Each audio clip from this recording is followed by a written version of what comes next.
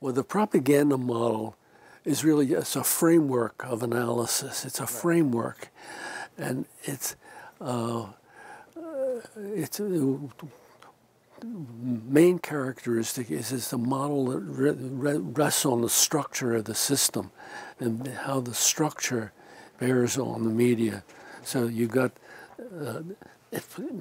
gives some weight to who owns the media, how it gets funded, that is to say advertising mainly, how it sources its work, sourcing, which is mainly through elite sources, and flack, a fourth element, which means negative feedback, which is really effective flack is a function of power and a threat that you can pose to the media. And then the fifth element in this model is ideology, which again flows from the underlying power structure of the system. So in the original model, we had anti-communism as the ideological element. But in we had two further editions of the book, and in those we incorporated free market ideology as another ideological element. You could also say maybe the war on terror, the threat of terrorism, the permanent war system is a part of the United States is threatened by terrorists, and so that's integrated into the system and can justify any degree of militarization. So in any case, the propaganda model is a structural model. And because it's a structural model, it really traces back to elite interests, because the structural elements that affect the media are elements that are really controlled by the powerful people in the society, the people that own the media, the people that advertise in the media, the people that the media goes to for sources like the White House and corporate executives, and flack, negative feedback, which it comes from many different places, but the flack that's really worrisome to the media is flack from people that can do them harm, that is to say, powerful people. And the ideology also stems from basic power interests in society, like the idea that unemployment is intolerable is not part of the American ideology. That's what the 99% or the 90% would think was really, really important.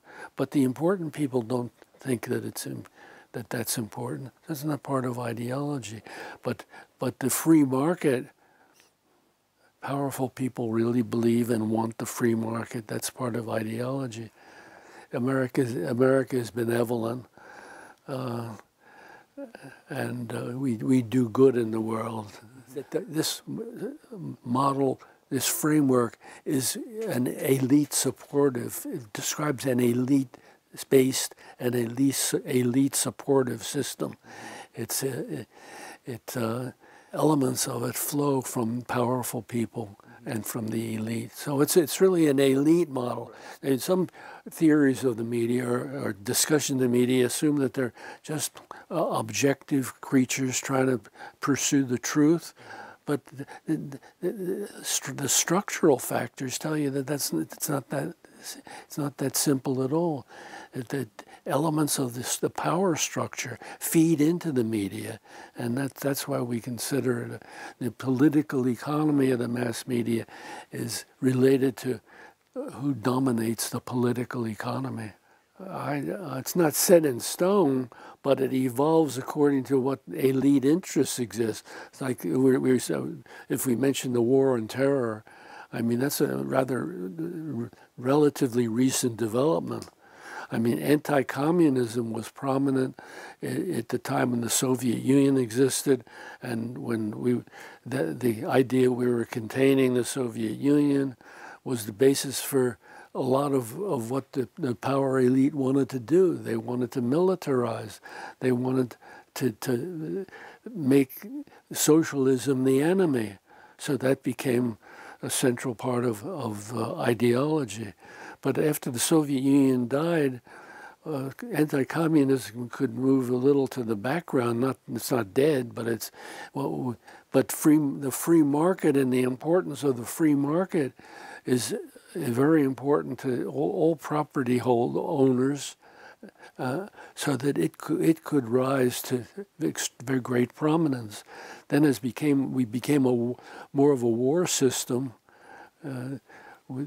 Then the threat of terror, the terrorism business, became an important part of ideology. But as I say, full employment is not part of the ideology.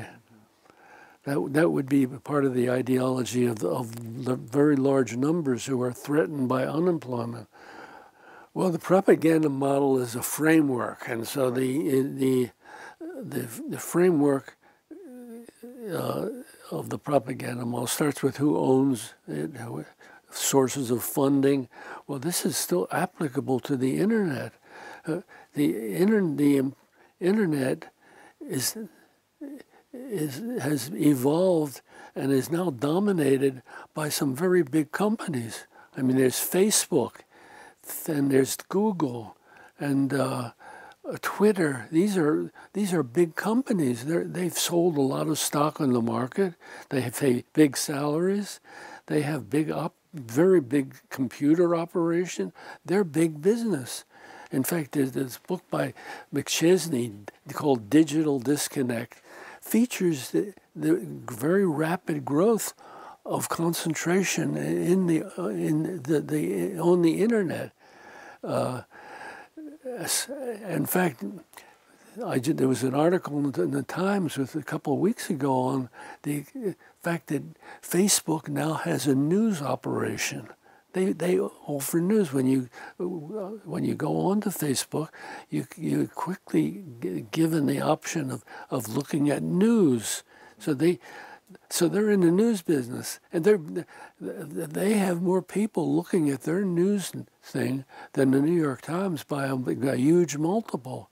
But they don't. Here's an important thing: is that they don't have journalists. What they do is they latch on to other people's journalism, and they focus their customers onto these other sources that frequently do provide journalism. What they do, what Facebook does, is they actually arrange that for the news to go to you based on what they find that you're interested in. They use one of their algorithms. They're very big in algorithms. They have algorithms that look at each individual of the billion plus of their customers, and what they're trying to do is get information available that will describe your interests, that will focus on your interests, so that they can tell the advertisers that this is what Simon is interested in, and they can then feature that, and they sell that. They have spent huge resources developing these algorithms that can be sold to advertisers, and they use some kind of algorithm too to tell you what kind of news is coming through that will interest you. So. But they're not making the news. They're sort of just making, helping channel you to news that they think might be of interest to you. It's a lot different, because the news sources, that even the non internet news sources still produce news. They decide what's an important story, and they go send journalists out, and they may do the news. They don't.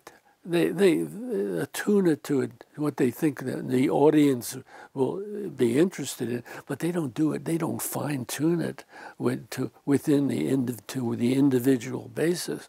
So and also here the important point is that I think is that they have journalists that do journalism and produce these news items that they think will attract a large audience, not specific individuals.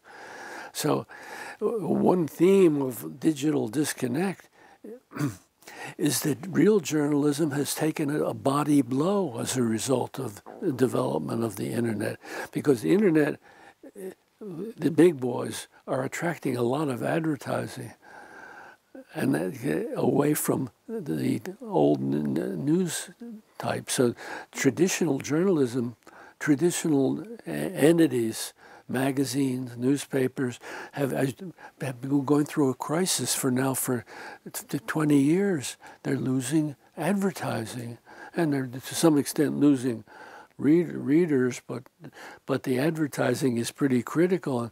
So there's been a crisis in real journalism because these papers have had to cut back. If you look at the New York Times, they have a wine operation, they have a travel service, they're diversifying all over the place and trying to attract the custom to buying the newspaper, but even with providing different kinds of services too.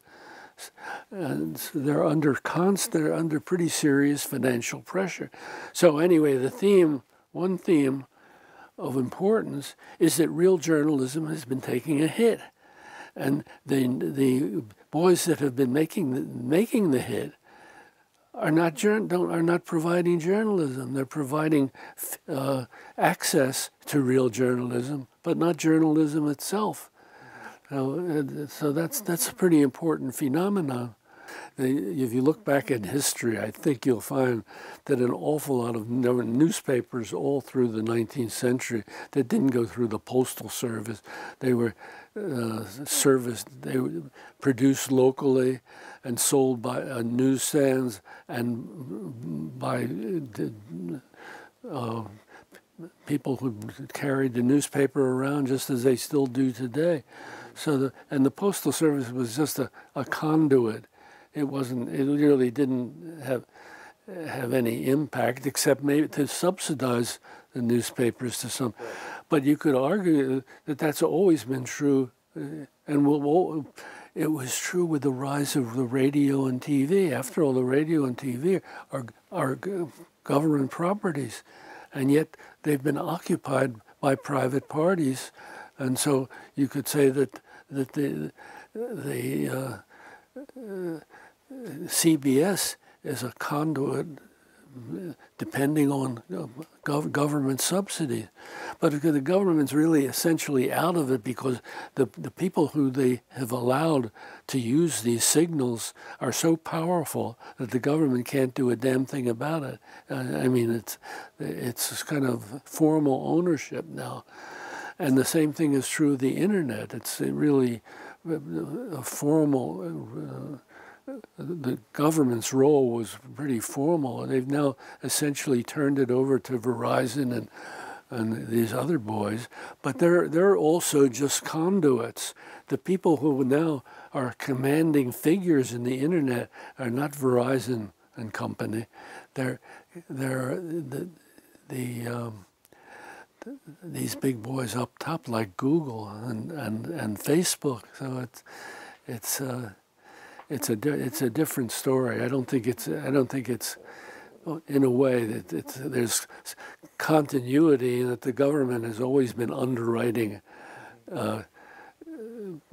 private media. But so that's happening again. Yes, the government is underwriting, but the ones who are competing now for power are the channel, the conduits, the Verizon and company. They want freedom to charge non-neutral prices on their service. So, but what that shows is the government has really given over ownership really in control of the channel itself to these private parties. It's a complex picture, but well, the local, there's a great diversity in these local journals, but they almost all of them depend on advertising, and so they have to worry about who's collecting that advertising. And insofar as internet parties get it, it's going to put pressure on the local media. But a lot of that local advertising is pretty local. But even so, that the internet, TV still pulls in a lot of advertising, local TV. I think they're all under pressure from the internet. I think that we're talking about the same kind of pressures. Advertising is a really incredibly important phenomenon in communication in the United States, and for TV and for these all internet entities, and for local journalism too.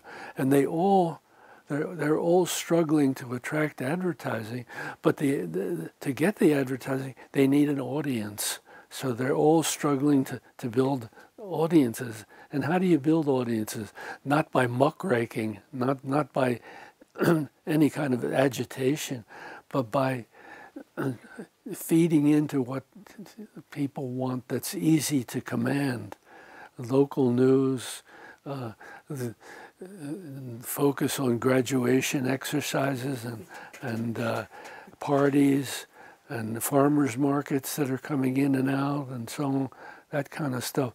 I think that's also cheap. It's so easy to get. You can these local outfits all tell people who might be interested in communicating with the community that we're available, we're open. So they're constantly getting this stuff from these things, and also they're constantly visiting the police department and the fire department to stay close to them. That means that they're not going to be engaging in much muckraking. If the abuses by developers, for example, local developers, I've always been impressed here in Lower Merion. They have a new library that they built, and a new school that they built, and it's standing right next to it, the new school is the old school. It's absolutely beautiful, solid brick structure. And the library that was replaced was a beautiful building and looked like it had 50 more years to go. But the local developers, I mean, in Lower Merion, there have been a few scandals about developer influence in other areas. But I would be willing to wager that developer interest prodded the commissioners to go for the new school and the new library building. But these things these are the kind of things that you would want to be exposed, but then it would be hazardous to do that. You get on the wrong side of people who are pretty damned important. Well, if one gets to the question of what can be done of a positive nature to improve the scene basically, to me, looks very bad in the media scene, because the country's been moving to the right. The money in politics has become more important. Politically conservative forces have attained more political power, and the public, the evidence of that the internet has not revolutionized public consciousness is that the public is badly confused. They vote contrary to their own interests on a steady basis.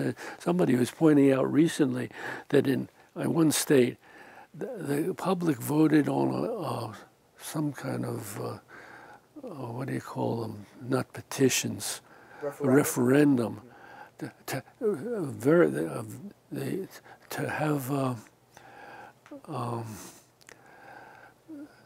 raise the minimum wage. It was a very big majority on the referendum. But the same public voted in a governor who's hostile to the minimum wage. You got, this is across the board. You've got the people confused. They're very confused, and they opt out of elections. So the system is really looking in a kind of degraded fashion in terms of how it's manifested in the political arena. The public does not seem to know. They don't know. They're confused. And it's a function to a great extent of money in politics, and money feeding into the media and into political parties so that the issues cannot be properly spelled out and they cannot be understood. So if you ask, well, what can be done? How do you cope with this? It's a tough proposition, because the basic forces of society have been moving to the right, and the power structure has been becoming more consolidated. The media are more concentrated than they were 25 years ago. They're more questful of advertising. They're therefore less willing to engage in controversy, and so what can be done? Well, you need organization from below. You need people to you need bigger, more powerful unions. You need more organizational structures that can speak for ordinary people. And more media, you need more media too that would do this, but where do you get that media? One of the things in manufacturing consent, we mentioned the fact that in England, I think it was before the 1960s, there were a couple of big working class papers that were very well read and that gave the working class a framework of thinking about the issues that fit into what was of importance to them. But then these papers died because they didn't get enough advertising, and Murdoch took over. So that was when the Labour Party started to plunge further downhill, and the public needed outlets that would speak within a framework that enabled them to understand and to act. Well, how do you get that? Well, you need more powerful labor organizations or more powerful environmental groups. Maybe in the internet eventually there will come forth outfits that are more powerful, that could speak to there. We do have blogs, and we have some operations on the internet that are quite progressive, but they're small and they don't get a lot of advertising, so that people don't really know about them. It's possible that they will get funded by private parties, or that they will have such an inspiring leadership that they will grow because they're attracting people, but that's a long bet. Ideally, what should happen in a democratic society, and many people have proposed this in the past, you should have the government paying money for independent media, subsidizing on a big scale things like the British Broadcasting Corporation in its prime. It's gone downhill, and public television in the United States. I mean, these things should be increased in size by 50-fold. If we took 5% of the money from the military budget and put it into sponsoring independent media, we could have a revolutionary media. I mean, it would be really big. It would be big money, and we're talking about 30, 40, 50 billion dollars. You could have a powerful independent media. But the trouble is, the dominant right wing doesn't like that. From the time that public television in the United States came into existence, the conservatives have been trying to cut it, to constrain it, to control it, to destroy it. So they like the commercial media. One thing that I learned years ago was that during the Vietnam War, public television had more dissident reports on the Vietnam War than the commercial media. So here you had, even though it was government controlled, still it had enough, it was able to perform under less constraint from the power structure than the commercial media. So, and the BBC is famous for years, not very too good now, but for a long time it really set a global standard for relative independence. So that's really the most promising thing. If we could only figure out how to get the political muscle to use resources for this incredibly constructive democratic service. Actually, the Republican Party has become a reactionary party. It's not conservative. It's been, for the last 15 years, it's been trying to dissolve the welfare state. That's not conserving. That's pushing us back to the 20s or the 19th century. So the dominant free market ideologues and the people who in the Republican Party that are very important are not even conservatives. Actually, the political spectrum has moved to such a degree that the Democrats are the conservatives. They're the centrists. If you look at the public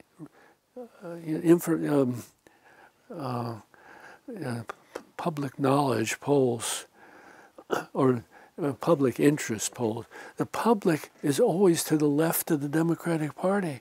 I mean, it wants to cut back the defense budget. It wants more educational expenditures and so on. So almost across the board, if you look at polls and analyze polls, it turns out that the public wants a social democratic state. And they don't want as much war and military expenditures. But the Democrats keep voting for those things. It's now a war party. In fact, it now looks very clear that the next presidential election is going to involve candidates who are warriors, who want to go to war. If Mrs. Clinton is really a hard-line, very dangerous woman. And of course, the Republicans are even more warlike. So here's the general public wants to cut back on defense and war, and here the political parties are going to throw up almost surely candidates who are going to be pro-war.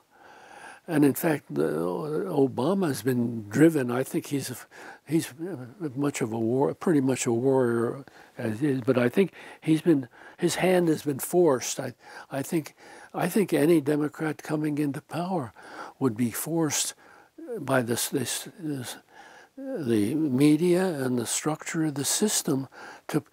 We're now a war system. We're in a permanent war economy, and the very powerful elements in that, they feed through the propaganda model to put pressure on any president to be tougher. If you read, I read the New York Times and read it regularly. For years, the New York Times top reporters and editorialists have leaned to the view that the Democrats are too soft on national security. They're explicitly, frequently criticized for being not tough enough on national security. So this is a feed-in of that pressure from the power structure, where the military budget and the military are incredibly powerful, and the vested interests there are tremendous, and the AIPAC, the pro-Israel lobby, is along that line. In a complex power structure, one individual or even a bunch of them are not going to make a lot of difference. But we have to act as if maybe we can make a difference. So if you're a citizen who wants a citizen journalist who wants to push us toward peace, well, you have to do that even though you're almost sure to run into real trouble. You have to probably be very careful about what you do. But I don't think that such individual choices are going to move the system. You need to have large numbers of people who are receptive to these changes. So I think, unfortunately, it's almost an old Trotskyist position. People need to suffer more in this country. You've got a lot of people suffering, but you've got a lot of very great many people who are doing pretty well. They're worried, but they're not desperate. But more and more people are becoming desperate, and the environment, the underlying environment, is one which should make for receptivity to appeals for change and criticisms of the power structure. But the trouble is that the power structure itself is so strong, and if you want to advance in the media, you can't be a strong citizen activist, or you should do it anyway, and take your chances. Maybe because I do believe in the moral rule, in the categorical imperative that your behavior should not be attuned to what will be successful, but what you really believe to be right. That you have to behave on the assumption on what you would like everybody to do. So that's a classic moral rule. So if you're a journalist, you have to push ahead and try to speak the truth. Don't speak. I have always hated the phrase "speaking truth to power." You're not wanting to speak truth to power. They don't need any knowledge. You want to speak truth to the weak, to the powerless, to the people, to the victims, to alert them and agitate them so that they'll put pressure on the whole structure and maybe bring it toppling down. Journalism is a trade. It's a trade. And in that trade, you certainly should apply moral rules. You should apply moral rules there, and that the rules of that trade ought to include telling the truth, but also telling the relevant truth and helping people to understand what is in their interest and what policies would be good for the country and for themselves. So speaking the truth has those facets that should be important to a journalist.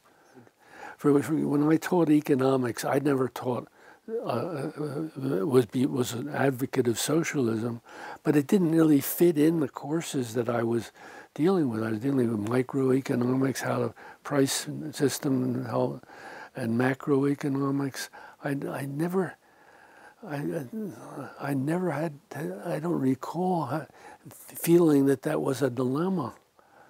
Maybe I had my blinders just kept me within bounds that were safe bounds. But of course, sometimes you don't do these things because you know that it would bounce.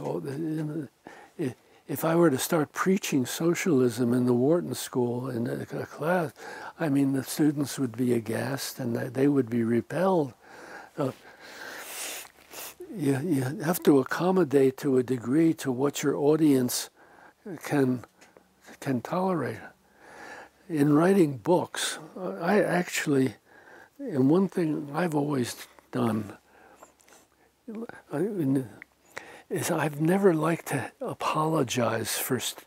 When Chomsky and I wrote on Cambodia, he especially was under terrific attack for being an apologist for Pol Pot. And I've been in other occasions. I wrote on the Yugoslav wars, and I was regularly accused of being an apologist for Milosevic, which in a way I was, because I think he was really a victim. I don't think he was a villain. But I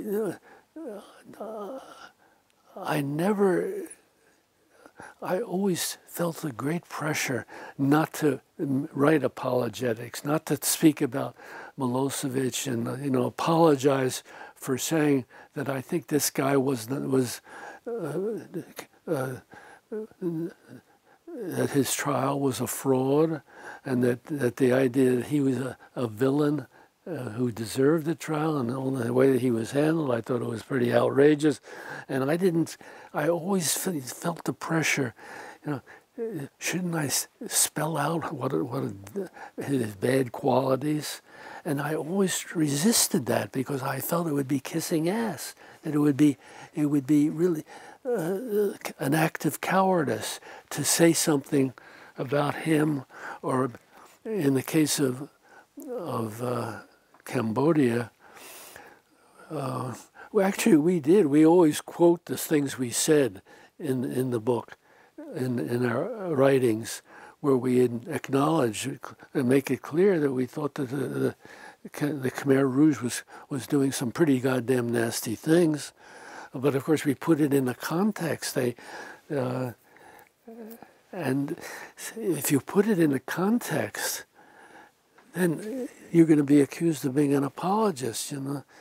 Well, this is also true when you talk about black criminals. Suppose you mention the fact that these people were brought up in an environment where they had no options, and they would go into the drug trade and become thieves. You could explain this to a quite extent in sociological, environmental terms. Well,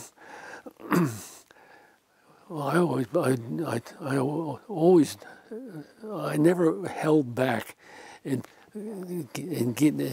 I don't think I did. Maybe I did in spite of it, because I'm pretty conscious that this was a problem. You're going to get smeared if you do that. You should just admit that these people are criminals and it's awful, and you shouldn't try to put it in any kind of context. Or the Pol Pot. I mean, Pol Pot came into power after the United States and Nixon had bombed Cambodia and killed hundreds of thousands of people, and created what all the real scholars say created a huge amount of hatred in the Cambodian countryside for what Nixon and our gang was doing. So anyway, in our book, we put in all this kind of stuff. And although acknowledging that he committed terrible crimes, we put there's context there. So we just don't want to say he's a criminal, and that's all there is to it. It's explicable, and a lot of it traces back to U.S. policy. But that you can't do. But anyway, I was always been conscious, and I've tried hard not to lean over backwards, to denounce the villains, the official villains, to get me off the hook. It's always been tough to change a power structure from within, but as on the basis of individual behavior. But we get back to these moral issues that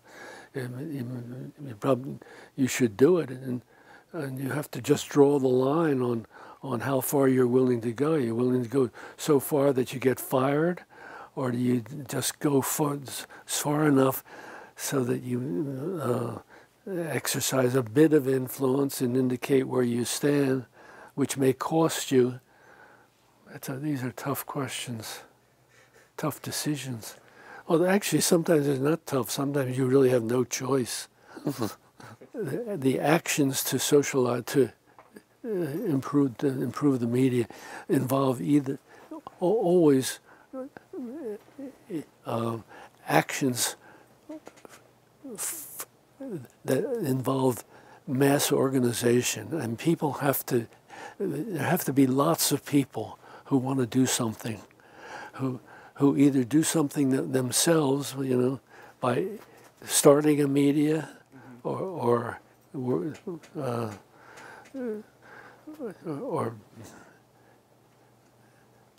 else affecting the political process and getting media change from above. The plan for subsidizing the democratic media is a very basic and important plan, but it's not something an individual can do. It's something an individual can strive to do through organizing people and getting enough people assembled to be able to put pressure on the power structure to take the 5% of the military budget and put it into a independent media budget.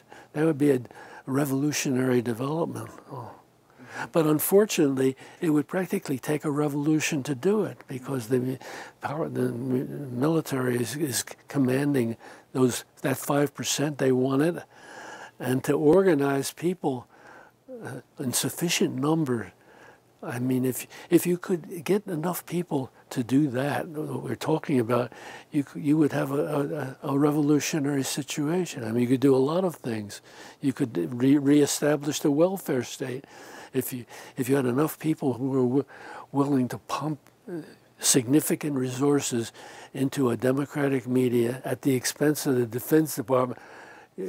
That's assuming that a new democratic polity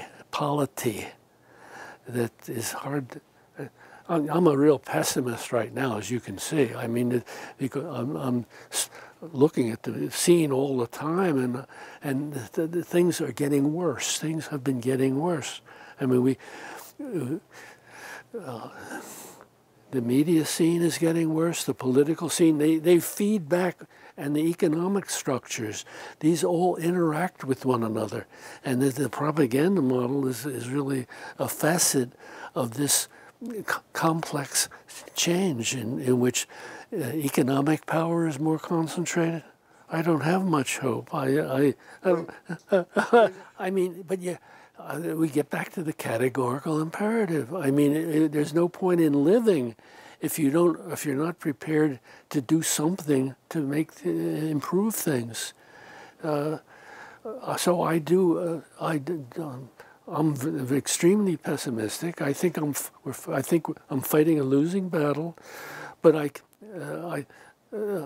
can't just die. I don't want to just die. I want to, and if I live, I have to try to move people and do my whatever I can do on the basis of the categorical imperative. Which, and one thing it's a basis of hope is I'm an imperfect forecaster. I mean, everybody is probably, but it's possible that things are going to happen, that people are going to wake up on a larger scale, the system is going to come to its knees, and going to cause enough chaos and here so that a new political order will come into existence. Now, I'm pessimistic about that, and I do feel that if the system falls apart, our power position here in order to make change is not going to be great. We're not going to be the ones to be able to decide what the changes will be. But maybe I'm wrong. I'm hoping I'm wrong.